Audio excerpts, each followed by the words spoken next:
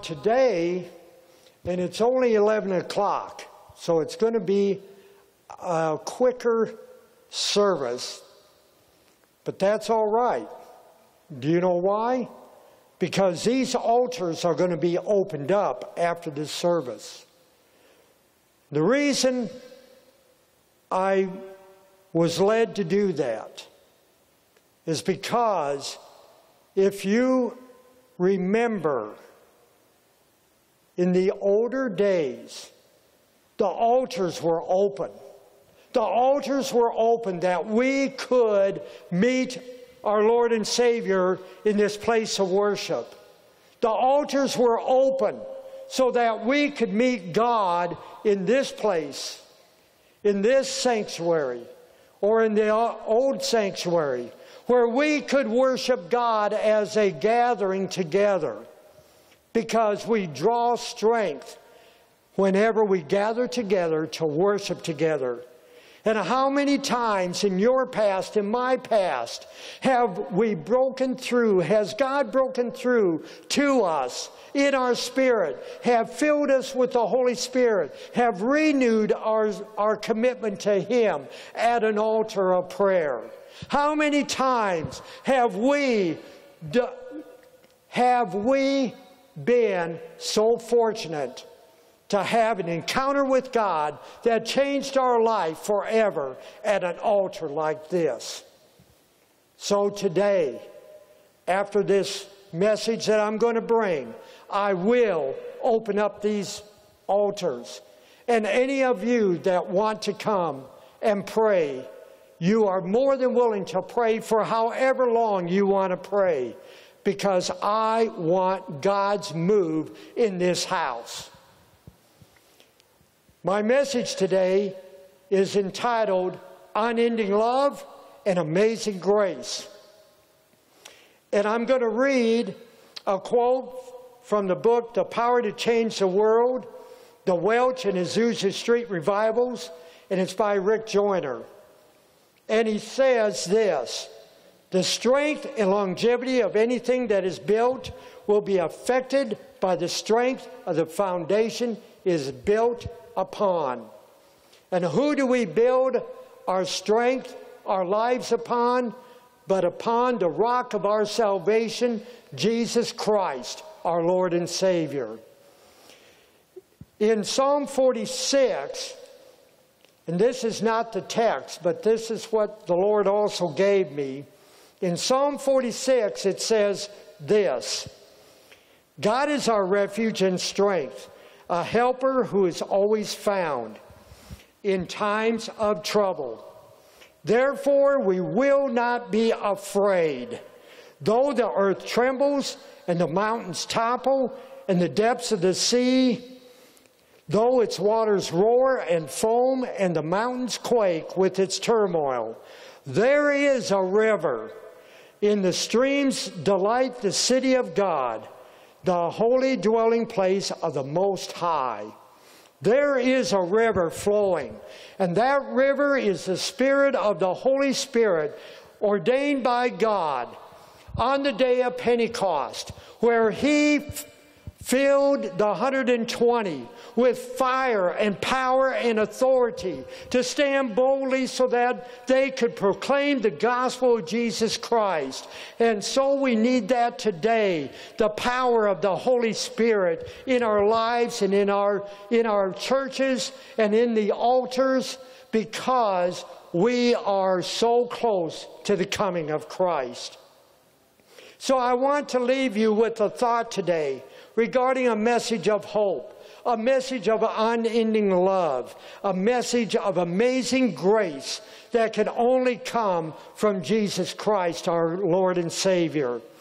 Our text this morning comes from Psalm chapter 42.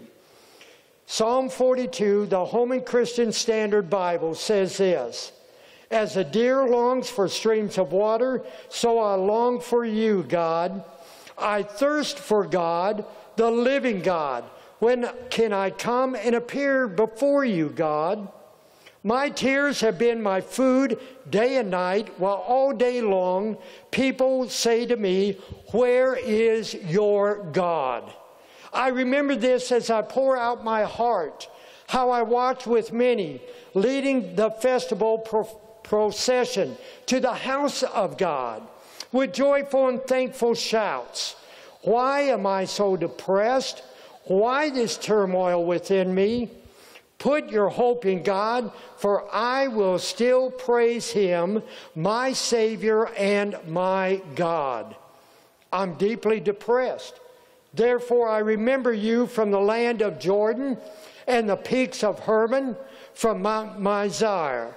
Deep calls to deep in the roar of your waterfalls. All your breakers and your billows have swept over me. The Lord will send His faithful love by day. His song will be with me in the night. A prayer to God, to the God of my life.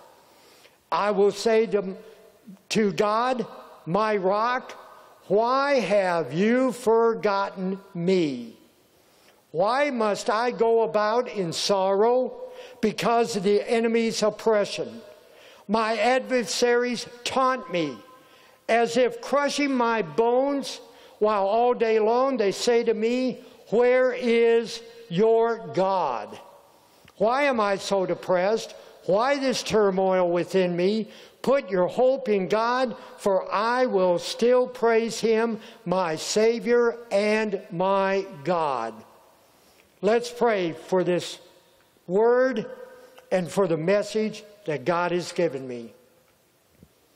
Dear Jesus, right now I pray for your anointing upon this word, your living word. I thank you so much for giving me this message. It is not mine, it is yours. I am just your servant. I'm here as a mouthpiece for you, and that is all. I thank you, dear Jesus, for your presence in this place, for your mighty power in this place, and for what is going to transpire in this place. I thank you. You are our Savior and our Lord, our risen Savior and our living Lord. Bless this message. And I thank you, dear Jesus. I'm only your servant. In this I pray in your mighty and glorious name. Amen. See, looking around our nation today, as we have contended with lost jobs, financial difficulties, family life turned upside down, worry, fear, death, and the rise in violence throughout our country, throughout the world, and even through our city, all that you have to do is listen to the news regarding our city and see how violence has increased, especially during this past year and a half, that some people have concluded that there is not much to hope for, either now or in the future. This lack of hope and heaviness of spirit has even affected Christians, with some sliding into depression. This lack of hope can cause us to despair and turn our attention from our source of strength, Jesus Christ, the living Son of God. Listen to what has happened according to numerous reports and sources within our nation as a result of the fallout from this COVID virus. And I quote, "As the COVID virus spread throughout the United States, it had a disastrous effect on the mental health of the nation. As opposed to previous disasters in the United States that affected certain specific regions or populations where aid and trauma response could be concentrated, the COVID virus affected the entire population of the country." In other words, different compared to like the Joplin tornado or Katrina or Hurricane Sandy. While the risk of contracting the disease itself was a population-wide traumatizing effect, our physical and social environment have changed as well, leading to greater rates of isolation and loneliness, financial hardship, housing, food insecurity, and violence. Just think about where we was 1 year ago, 2 years ago, prior to the COVID virus. I thank the Lord every single day that this church was opened up on Mother's Day of May 2020. And the doors have not been closed since. See, this morning I would like to show you 6 things that the writer of this psalm does in his spiritual depression.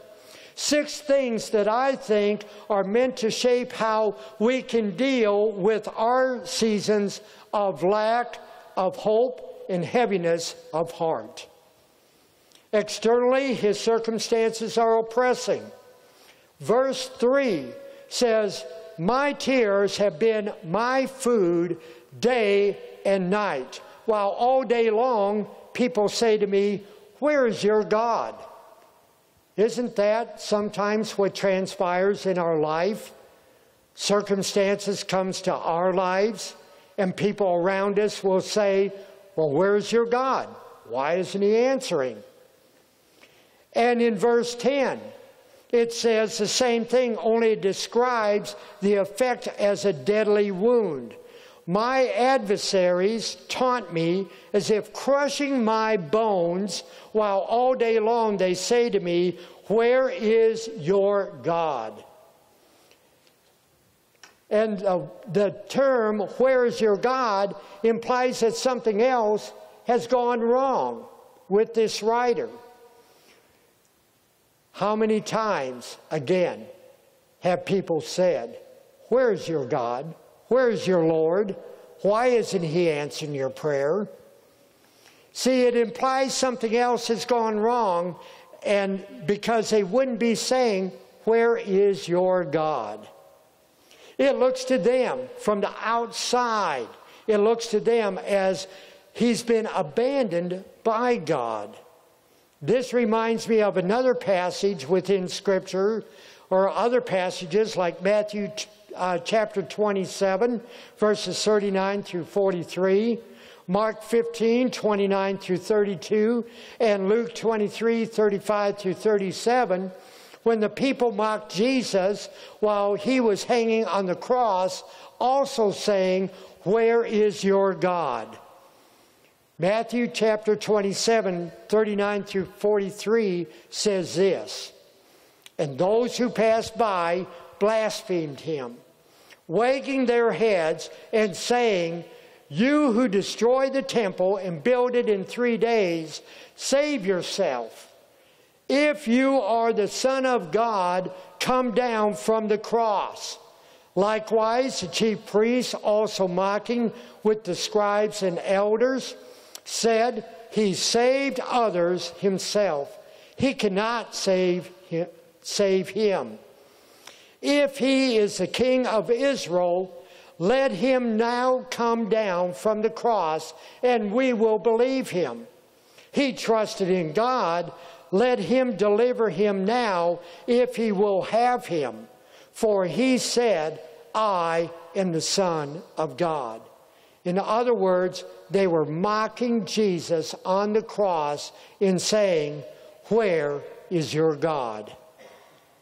This also reminds me of a passage in 2 Peter chapter 3, verses 3 and 4, and in the Living Bible regarding others who scoff about the return of Jesus Christ. First, I want to remind you that in the last days, there will come scoffers who will do every wrong they can think of and laugh at the truth. This will be their line of argument. So Jesus promised to come back. So Jesus promised to come back, didn't he? Then where is he? He'll never come. Why, as far back as anyone can remember, everything has remained exactly as it was since the first day of creation. How many individuals do you know think that everything will just go on? Jesus is coming back. The tribulation is going to happen. It's in the Word of God, and it will happen just as He came the first time, so too He will come again. See, it's not so uncommon that when we are at our lowest, those who should be there are not. They're not there for us. We as Christians especially have a duty to help those in need, not only in lifting them up in prayer, but also to be an encouragement to them in whatever capacity we can be. How many times, especially on Facebook or on Messenger or on text or whatever, we'll say, "Oh, I'll pray for you." And that's all the further it goes. How many times can we do something else? The story is in my mind regarding the Good Samaritan. How the others passed over on the other side. But the Good Samaritan, he didn't just go over and say, "Well, I'll pray for you. I'll give a sacrifice for you," whatever. No, he done what he could do, put him up in a room, all that. He helped him tangibly. We are called to help those in need. We are called to help those not only in prayer, but also to do more than that, because we are called by God to stand boldly before individuals right now in this time and place, and in this time that we are living in, to stand boldly and show the light of Jesus Christ to the world. Listen to the internal emotional condition of the psalmist, who is depressed and full of turmoil. In verses 5 and 11, he describes himself as, "Why am I so depressed? And why this turmoil within me?" In verse 3 he says, "My tears have been my food day and night." How many times have we cried and wept day and night over a situation we had no control over? How many times have we laid awake at night praying to our Lord and Savior to help in a situation that we have no idea how to handle? This is what that verse is talking about. My tears have been my food day and night. So he is discouraged to the point of crying day and night. And in verse 7 he says that it feels like drowning. All your breakers and your billows have swept over me.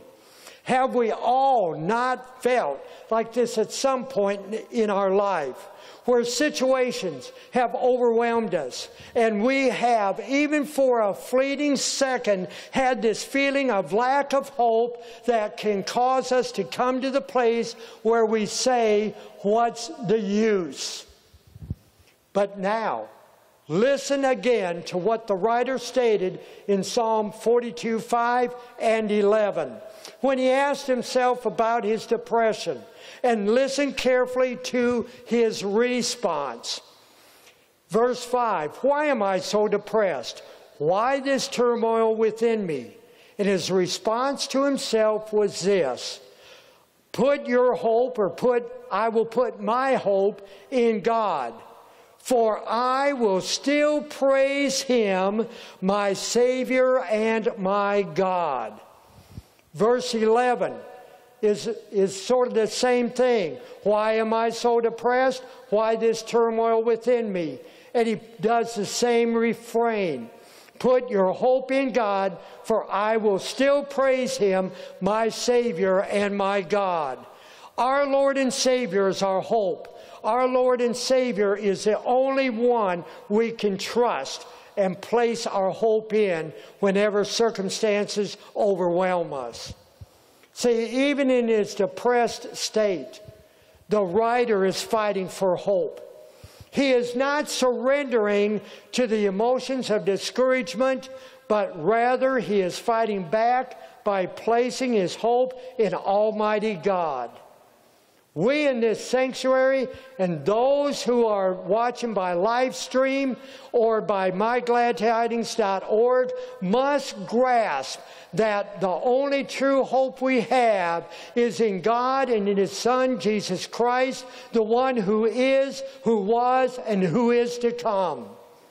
We must remember that just as the psalmist, external circumstances were oppressing and his eternal emotional state and condition is depressed and full of turmoil, he nevertheless is fighting for hope. And the really remarkable thing is that at the end of this psalm, at the end of chapter 42, he is still fighting even though he is still not yet where he wants to be. So just how does the psalmist respond to discouragement, turmoil, mockery, being depressed?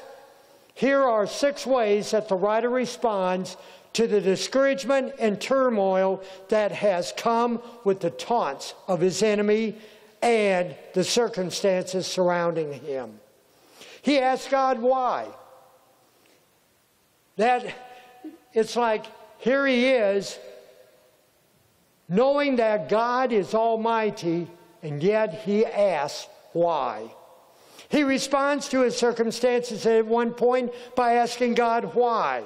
Now, I know that question can be asked because of the circumstances that have surrounded in my own life. There have been times I have also asked why. Verse 9 says this, I will say to God, my rock, why have you forgotten me? Now, isn't that strange? The first part of the verse, he says, I will say to God, my rock. He alludes to the fact that God is his rock. And yet, in the next breath, he says, why have you forgotten me? To the writer, it feels as if God has forgotten him. If God hasn't forgotten him, why aren't these enemies driven back and consumed? Why are my prayers, his prayers, not answered yet? Why did my loved one die? It's a legitimate question for the writer to ask, and so it is with us also. He may not have asked the question with theological and linguistic precision, but he comes back to the absolute truth of the Bible that he will put your hope, or he'll put his hope in God, for I will still praise him, my Savior and my God. And that's where we need to place our hope, in God, in Jesus Christ, our Savior. Even the psalmist, state of depression and turmoil, he still comprehends that God's unending love and amazing grace are more than sufficient for him to place his total trust and hope in the living God of the universe. He affirms God's sovereign love.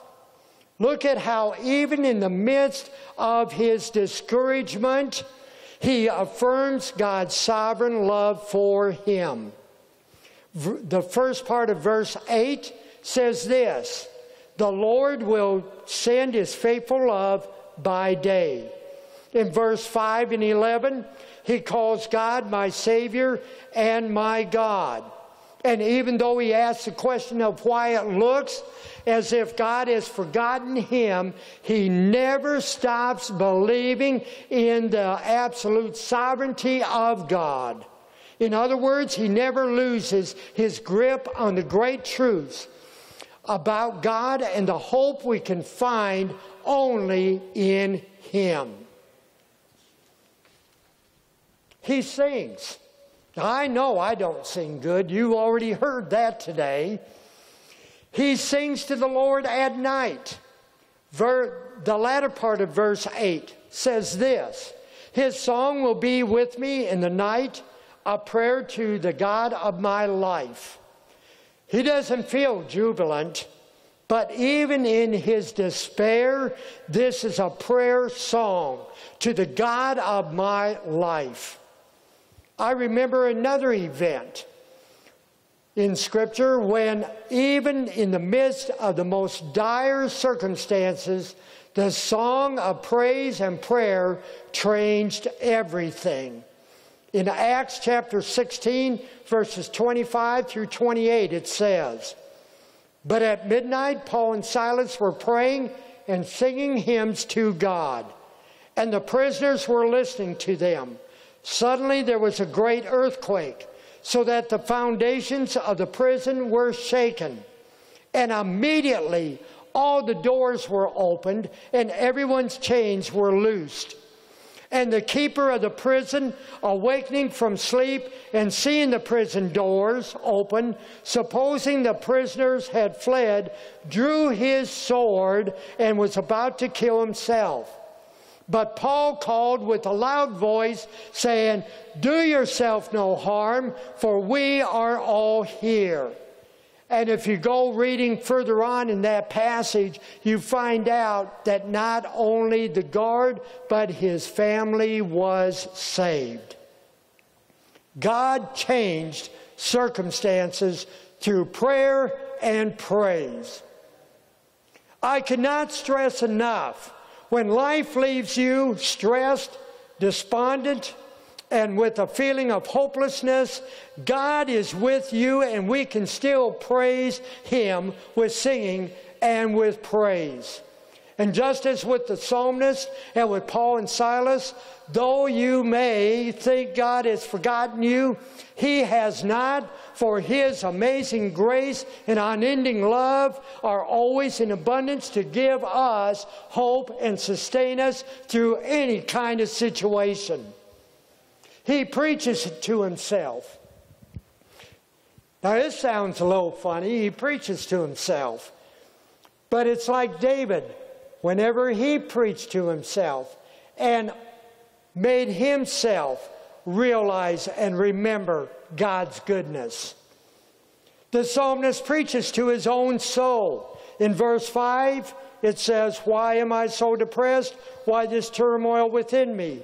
Put your hope in God, for I will still praise Him, my Savior and my God."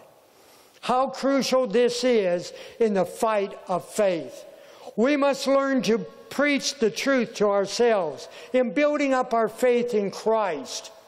Throughout the Bible, Jesus proclaims that if you can just have faith in Him, He is enough to walk with you, beside you, through any difficulty you may encounter, giving you absolute hope. He is our resurrection and our hope. He remembers past experiences. As we have dealt with previous lessons in our adult Sunday school class, it is good for us to remember. It's good for us to think back to when God answered prayers for us, whenever He touched our lives, whenever He gave us that special anointing we needed, whenever He endued us with power for a certain situation. It is good for us to remember. It's also good for us to remember of the times whenever we was at these altars and God met us here. See, the psalmist remembers, he recalls past experiences to mind. In verse 4 it says, "I remember this as I pour out my heart, how I walked with many, leading the festive procession to the house of God with joyful and thankful shouts." In other words, he was coming to the house of God, just as we need to come to the house of God. Oh, so much could be said here about the importance of corporate worship in our lives, about not forsaking the gathering together as the time draws close to the coming of our Lord and Savior. Don't take these times lightly. There are appointed times in this place, at these altars, where God can meet us and challenge us and give us strength. Together, a real transaction with the living God can not only happen in our individual lives, but in our corporate worship together. God means for these encounters with Him in corporate worship to preserve our faith now and in a way that we can remember later. If corporate worship were not a supernatural work of God, it would be pure sentimentalism for the psalmist and for us only to remember our experiences. But it is more than that. It's more than just nostalgia. He is confirming His faith in the midst of turmoil, in the midst of discouragement, by remembering how real God was in corporate worship. Oh, how much more serious we should be about corporate worship in these last days. He thirsts for God. Finally, the psalmist thirsts for God, like a deer pants for the stream. In verses 1 and 2, it says this: "As the deer longs for streams of water, so I long for you, God. I thirst for God, the living God. When can I come and appear before God?" And the thing that is great about that, we can come before our Lord and Savior to the throne of God anytime we please. What makes this so beautiful and so crucial for us is that He is not thirsting mainly for relief from His threatening circumstances. He is not thirsting mainly for escape from His enemies or for their destruction. It's not wrong to want relief or to pray for it. But more important than anything else, He is thirsting after God Himself and His presence. When we come to love God with all our being, with all our heart, mind, and soul, when we crave to be in His presence, although we may be discouraged, depressed, in turmoil, even to our weakest point, whenever we might say for a fleeting second, "What's the use?" that is when our Lord and Savior lifts us up in His presence and displays to us His unending love and amazing grace. Please, please remember the words of Romans chapter 8, 37 through 39. "No, in all these things we have complete victory through Him who loved us. For I am convinced that neither death, nor life, nor angels, nor heavenly rulers, nor things that are present, nor things to come, nor powers, nor height, nor depth, nor anything else in creation will be able to separate us, be able to separate you and I from the love of God in Christ Jesus our Lord." So in concluding this message of hope today, because of God's unending love and amazing grace, let us always remember that as we thirst after God, no matter how dark the night or how fierce the trail or how broken we are, God will never leave us or forsake us. For those sitting in this sanctuary, for those who are watching live stream or on the YouTube, I want to tell you, God will never leave us or forsake us. I don't know who this message is going to, but it's going to somebody or some individuals who need to be encouraged, who are despondent, who are at the end of their rope, who have said, "What's the use?" But God is there for you. He will help you.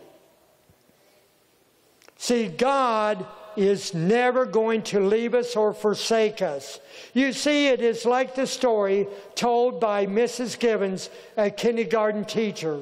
And this is her story, and I'll read it like how she wrote it.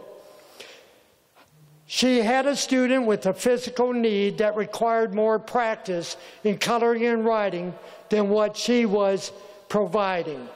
The occupational therapist came in and looked over the workspace to help me and give me pointers on supporting the student with writing, coloring, and other fine motor skills. And guess what she did first? She took brand new crayons and broke them. She broke crayons just like this as she was talking. She took the brand new crayons and broke them one by one as she was just talking to me. She stood there breaking away.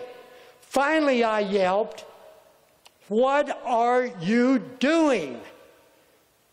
And our awesome therapist said words that have stuck with me as she kept on breaking the crayons. "Paige, broken crayons make weak hands strong." Kids who can't hold a pencil can grip a broken crayon. They have to bear down and hold it tightly with their correct finger positioning when their crayon is broken. Please, oh please listen to me, to what God is saying to you and to me.